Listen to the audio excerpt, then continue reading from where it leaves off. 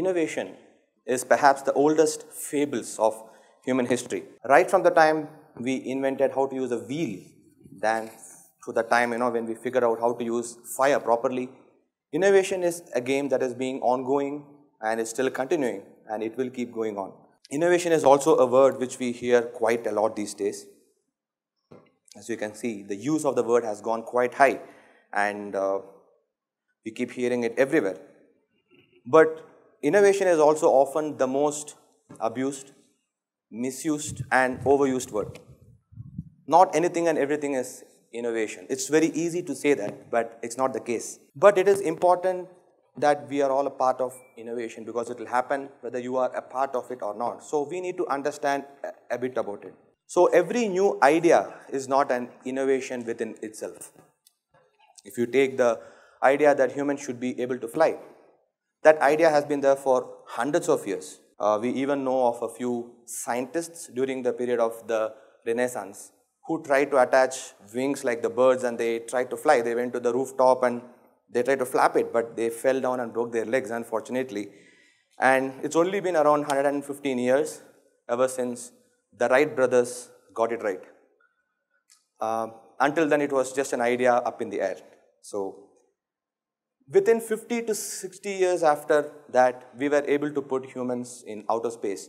And today, just 115 years after that, we are speaking about shifting the whole human civilization to other planets and whatnot.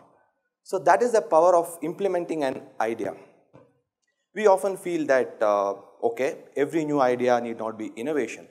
But if I can implement or use something which is already out there, maybe that is innovation, in a way. But if we were to talk about an anatomy of innovation, this is what it would be. It is when you take an idea, implement it, and inventions happen around that in order to facilitate that idea to happen. And if it is accepted by the masses and used, and if it is going to change the way we live our lives, if it is going to redefine our lives, that is innovation. It's a huge thing. We all know about the innovation of our lifetimes, smartphones. Say 40 years ago, had I said that we would be able to share any digital data from any part of the world to any other part of the world, it would have been like stuff of magic, right? People would have been like, you crazy, how can we do that? But we do that so seamlessly and so easily nowadays, and we even take it for granted, right? If we are not getting enough speed on our phone, we are like, oh my God, what's happening? And everything, all our work, everything is being driven by how much it could be used on a phone. That is how much smartphones has shaped our lives. So smartphone is a big innovation of our lifetimes. But in order to enable smartphones, there are more than 250,000 inventions which are enabling the whole smartphone industry today. So we need to understand about that. And it's very easy to be fascinated by a really big idea, but we need to understand what is the part that we could play. How can we be a part of innovation, which is an ongoing fable? And what is the role I could play? We need to understand what are the types of players in innovation. So we have the inspirations, ideators, inventors, and influencers. Inspirations are people who come across maybe once in a generation, someone like Isaac Asimov or Arthur C. Clarke. They have inspired a whole generation into inventing stuff, and almost all of Isaac Asimov's fictional writing are being used by robotics engineers to implement actual stuff. So that is what inspirations can do. But often inspirations are way ahead of their times. Someone living at their lifetime would not be able to understand the implications of what these guys are talking about. That is where we need the ideators. Ideators are the ones who understand what the inspirations are talking, figure out how it could be used in the world as we live today, what are the problems that we have, and how to draw inspiration from those inspirations, and what is the idea that we could come up with in order to solve practical problems in today's world. And then you have the inventors who are actually working on something hands-on. They create implementations and inventions, and they actually give shape to the idea conceived by the ideators. And the fourth and perhaps one of the most important group of players is influencers. Influencers could be anyone from a investor who is ready to invest money in some innovative startup company to the end user, consumers, all of us. We all use Bluetooth a lot, right? If you may remember, maybe 10 years ago, there was this another technology called IR technology. It was another way of transferring data from one computer to another computer or phone or whatnot. But somehow, it never picked up. It simply vanished within a span of a very few years. But Bluetooth is still relevant, very relevant, because it gained mass acceptance by people. And we are all influencers in that particular thing. Okay, so innovation is good. We all want to be innovative. Organizations want to be known as innovative organizations. People want to use good products and services, and companies want to produce that. Why don't we all just go out and be innovative all the time then? Ever wondered why is it so hard? Why is it so difficult to be innovative? That's because innovative is counterintuitive to whatever we learn in our schools or whatever is expected out of us from the society. That is efficiency. Think about it. The moment you try and be innovative, efficiency would go for a toss. But in order to be successful, you have to be both. It's like saying everybody wants to be the Batman.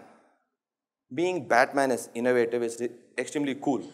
But in order to be that, the other half of the time, you have to be Bruce Wayne. You need to have all that money, you need to have all that resources in order to be able to hire people like Alfred who can help you when you are the Batman. So we often don't look at that side of anything. But Bruce Wayne is the efficiency side of things. The Batman is innovative side of things. You have to be both. It's not easy, it's very difficult. The moment you try and be innovative, efficiency would go for a toss. So it needs to be balanced very well. It's a very tricky game, this innovation, right? But it is necessary for us to understand about it because we are all shaping the future today. I mean, whatever future we are here today was shaped maybe 25, 30 years ago. And all of us here, we are going to be shaping the future, and that would be fables about us maybe 100 years down the line. So each one of us would fall into any one of the four categories here, and maybe 2 or 3, depending on what stage of life you are in. So we need to understand what is the contribution that we could make, what is the player I am right now. We got the player part. Now let's understand the game. Innovation is an infinite game.